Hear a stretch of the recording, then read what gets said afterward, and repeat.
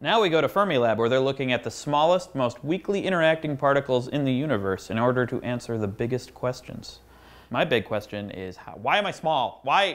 How do I get big? That's two questions, but you know what I mean.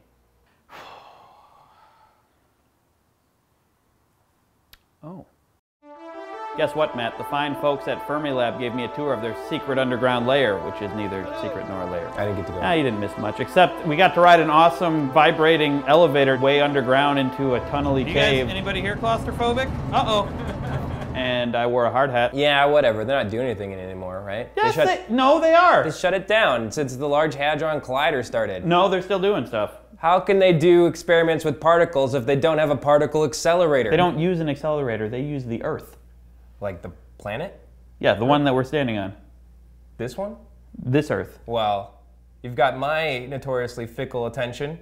How does that work exactly? The newest project at Fermilab, the NOVA experiment, is sending beams of particles 800 kilometers. That's about 500 miles in imperial units. Long live the Empire! All the way from Batavia, Illinois to northern Minnesota, just next to the Canadian border, which is good that it stops there because Canadians don't want extra particles in their poutine. We're able to just point our beam down, send it straight through the Earth to our detector in Ash River. So you just point directly at Minnesota? Point and aim, yeah. Through the Earth. That's awesome. Pardon me, but how do you go about getting a beam of particles to go through the Earth? Did they drill a tunnel, or does the beam itself laser its way through the Earth, causing massive earthquakes, social disruption, and widespread destruction? No, they don't have to do anything. They're shooting a beam of neutrinos. Oh, neutrinos from Dimension X. I guess they take their flying car all the way there. That's the Ninja Turtles. No, neutrinos are particles. Neutrinos have very little mass. They are 10 million times less massive than the next lightest particle, the electron. And neutrinos are very, very weakly interacting. They actually have a mean-free path through lead of about a light year. A light year of lead? Yeah. You know, if you had a ball of lead that was a light year in diameter, it would encompass the entire solar system. You just know that? Cue awesome animation! About 50% of neutrinos would pass through it like it wasn't even there. In fact, neutrinos are so abundant, trillions of them pass through us every second. Right now. Whoa! What's going on? Neutrinos are passing through my body, Oh. but I don't feel it actually. Oh. But if I did feel it, that's what I would do. That's how I would react. Yeah? Is that how you react when you feel things? Yeah. Ah! So 800 kilometers of the Earth's crust is no problem for neutrinos, but why do they have to send them all the way to Minnesota? The main purpose of the NOVA experiment is to study Neutrino oscillations. neutrino oscillations. Oh!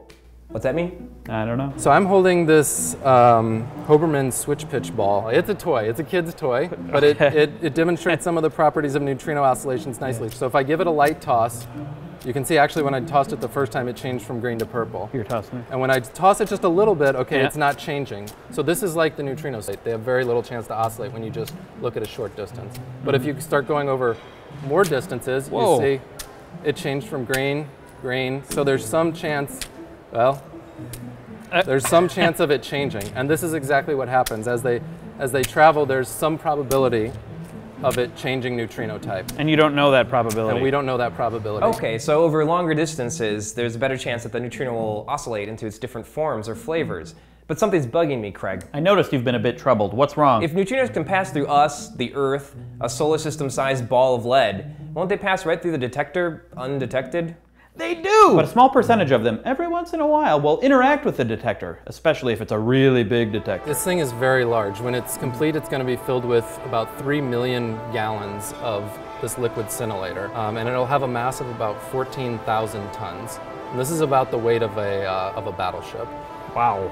So it's a very massive thing. And we need this mass because, as I described, the neutrinos so rarely interact. We think when this device is built in Minnesota that this is going to be the largest freestanding plastic structure in the world. Does Guinness have a record for that? We need to verify that with Guinness. So that'll be the third world record holder that we've interviewed. Yeah, there's Mark Malkov. Yeah, and the paper airplane guy? Wonder if there's a world record for the most world record holder interviews. We'll look into it. No, we won't. Nope. So Fermilab's going to look at these neutrino oscillations. Why? That's what physicists do. Sure, but that's it? They're just going to shoot a beam of particles into the Earth and watch them oscillate? We also don't know whether these neutrinos are what we call CP violating or whether their antiparticle partner interacts in matter in a similar way to the regular type neutrino. And this would help answer questions about why the universe is matter-dominated instead of antimatter dominated. Oh, that might be able to tell us why the universe exists, why we're here, why there's something rather than nothing, you know, boring stuff like that. That doesn't seem boring at all. That's the opposite of boring. Anti-boring. Get it? Antimatter, anti-boring.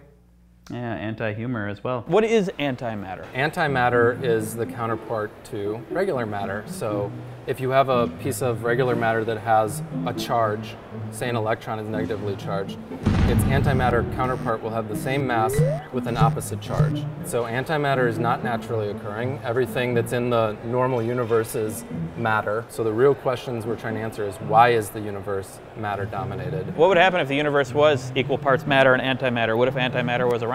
Most likely the two would find each other and annihilate, and we wouldn't be in the universe that we're in. As we walk around, I'll look out for some antimatter. Yeah, watch out for it though. If it interacts with matter, it destroys it. Like, So. there might be an anti-Craig walking around? Yeah, so be careful. Oh, Don't hug him. Okay. Or we'll lose you. And if there was equal amounts antimatter and matter in the beginning, then the universe should have destroyed itself. There'd be no Earth, no neutrinos, no antipasta, no Buffy season 4, no diggity. The way neutrinos oscillate might be different than the way antineutrinos oscillate.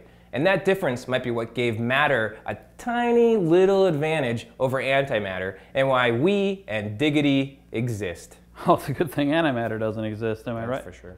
Oh, hey, who's that handsome devil? Oh, that's yeah. Put her there. No, wait, Craig, stop! Whew.